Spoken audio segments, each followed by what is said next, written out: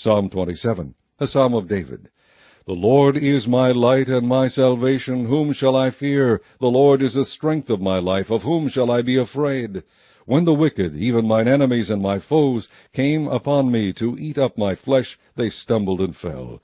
Though an host should encamp against me, my heart shall not fear. Though war should rise against me, in this will I be confident. One thing have I desired of the Lord, that will I seek after, that I may dwell in the house of the Lord all the days of my life, to behold the beauty of the Lord, and to inquire in his temple. For in the time of trouble he shall hide me in his pavilion. In the secret of his tabernacle shall he hide me. He shall set me up upon a rock.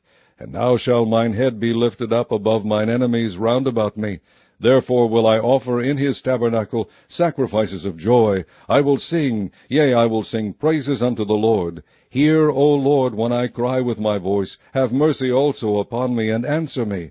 When thou saidst, Seek ye my face, my heart said unto thee, Thy face, Lord, will I seek. Hide not thy face far from me. Put not thy servant away in anger.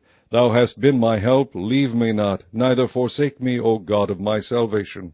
When my father and my mother forsake me, then the Lord will take me up. Teach me thy way, O Lord, and lead me in a plain path because of mine enemies. Deliver me not over unto the will of mine enemies, for false witnesses are risen up against me, and such as breathe out cruelty. I had fainted, unless I had believed to see the goodness of the Lord in the land of the living. Wait on the Lord, be of good courage, and he shall strengthen thine heart. Wait, I say, on the Lord.